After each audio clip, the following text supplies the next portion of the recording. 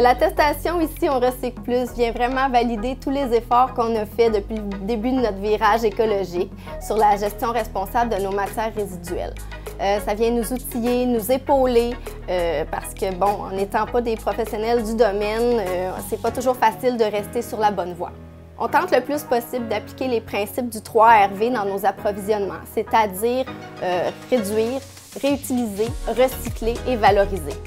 On est aussi présentement en confection de bavettes lavables pour nos patients pour éliminer les bavettes de papier plastifié. On veut aussi éliminer les papiers d'emballage de la stérilisation qu'on recycle, mais on aimerait vraiment éliminer ce déchet-là et aller vers le tissu. Ici, on invite nos patients à nous rapporter leurs produits d'hygiène dentaire usagés, c'est-à-dire leurs vieilles brosses à dents, leurs tubes de dentifrice vides, les contenants de soie dentaire, etc. On a aussi une de ces boîtes-là dans notre salle de pause pour récupérer nos déchets alimentaires.